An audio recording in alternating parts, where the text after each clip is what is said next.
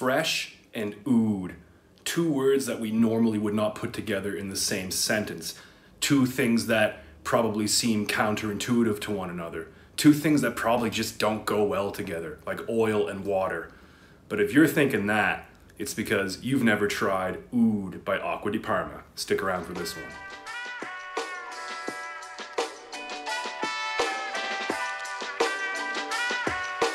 Hey, happy Halloween. Welcome back to Real Scent Review. Tonight, I have a very special one, a very unique oud fragrance. One that's quite fresh, believe it or not.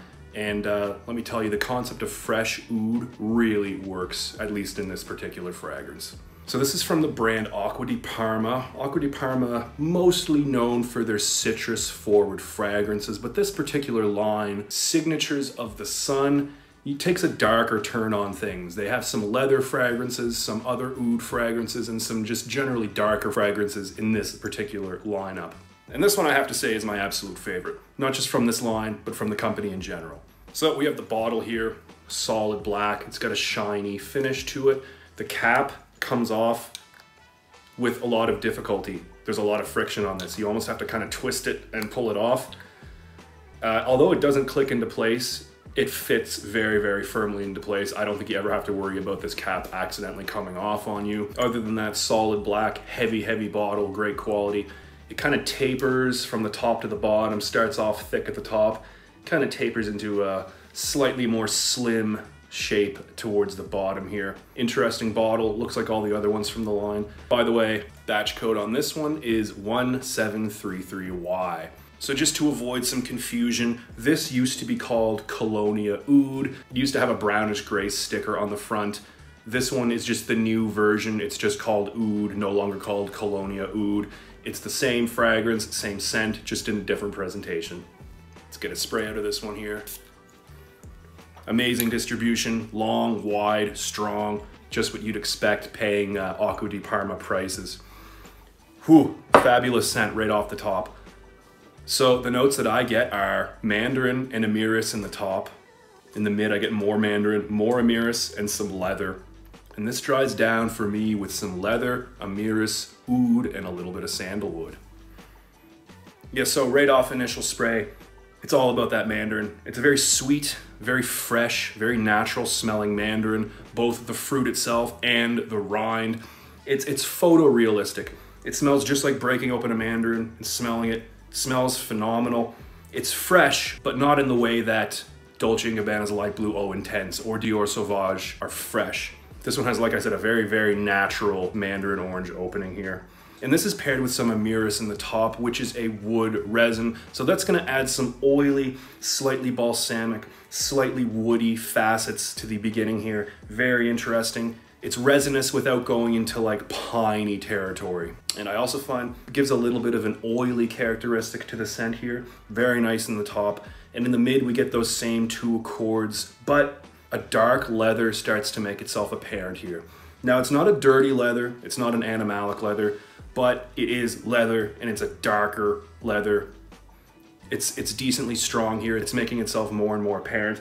And paired with that mandarin and amyris, it just works so well. This particular iteration of leather, I would say, is clean. It's more akin to a new car as opposed to a horse saddle, for example. In the bottom, I find the mandarin, there's still a little bit of it, but by far the most prominent notes in the bottom are the leather, the amyris, and definitely some oud. It's not overpowering, it's not an animalic oud, don't worry about that, but it is present, and I can tell this is definitely a good quality version of oud. Now, Acqua di Parma claims to use authentic oud in this fragrance, but I have to say, if they are using authentic oud, it's at a very small percentage because this is not an in-your-face animalic oud at all.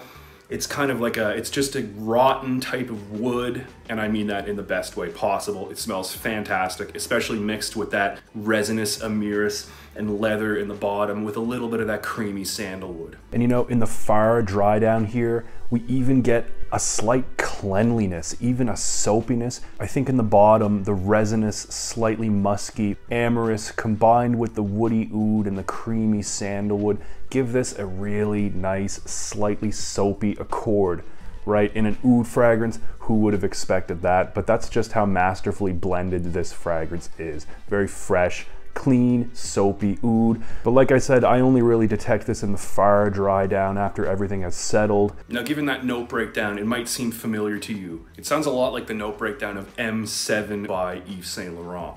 And while the note breakdowns are similar, I don't think the fragrances are too similar. I mean, don't get me wrong, there are similarities, but I would not consider the two redundant whatsoever. M7 is a little bit more focused on the resins. It's a little bit more old school, and the oud in that one is a little bit more animalic, I would say. All in all, oud by Acqua di Parma is more modern. It's definitely more modern. It's fresher, and I think it's, out of the two, it's definitely my favorite scent. But both are amazing. Both are great quality. You should definitely check out both. Now, like I said, the oud in this, if it is real, I mean, it smells good to me. It smells authentic, just very watered down. So like I said, if they are using real oud, it's probably a very small percentage, but it definitely is detectable. So it's a fresh oud fragrance. You know, when I heard about this, I was a little bit skeptical. I didn't think oud could be incorporated into an otherwise fresh fragrance, but I was totally wrong. This one completely took me by surprise. It's an amazing quality fragrance here. I think for an oud fragrance, albeit quite a light oud fragrance, it's quite versatile. I would actually consider wearing this to the office. It's definitely good for social gatherings. I think really you could get away with wearing it in any type of weather.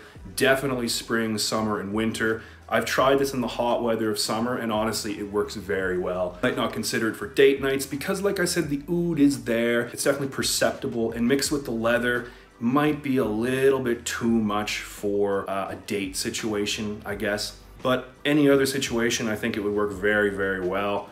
Like I said, there's a definite freshness, but it's not like a typical designer fragrance type of freshness. It's not like that zingy, fuzzy bergamot you get in Dior Sauvage. It's not like that zingy, fresh, effervescent grapefruit from Light Blue Eau Intense, for example. This is a very natural smelling mandarin, amazingly blended scent. And now, of course, we gotta touch on the performance. The performance on this one is very good. For the first 45 minutes to an hour, very strong projection. For the second hour, closer to the elbow, and for the third hour, it gets closer to the skin. But all in all, great performance here. The longevity, 8 hours on my skin. Not a beast mode fragrance, but the performance is very good. Especially for, you know, what's at the end of the day, a fresh fragrance. It's the perfect balance between freshness and a little bit of darkness from the leather and the oud.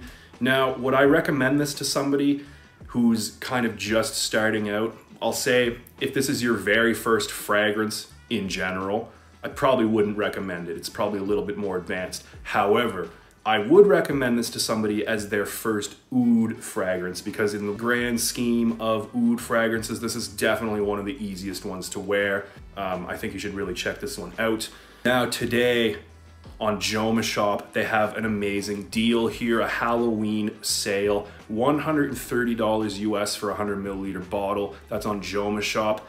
Now that Halloween sale is going to end soon. In fact, by the time this video airs, the sale might already be over. So I have to tell you, if you're looking to buy this, if you happen to miss that sale on Joma Shop, check out fragrancebuy.ca. They have the same fragrance for like $135 US for a 100 milliliter bottle.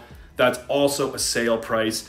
Not sure when that sale at Fragrance Buy is going to end, but even at the regular discounted price on Fragrance Buy, this is only $185 US. That's as cheap as you're gonna find this anywhere. All in all, top-notch quality, very unique scent, very versatile for an oud fragrance, and something that I would recommend to somebody as a first oud fragrance. Just supreme quality. The craftsmanship here, amazing.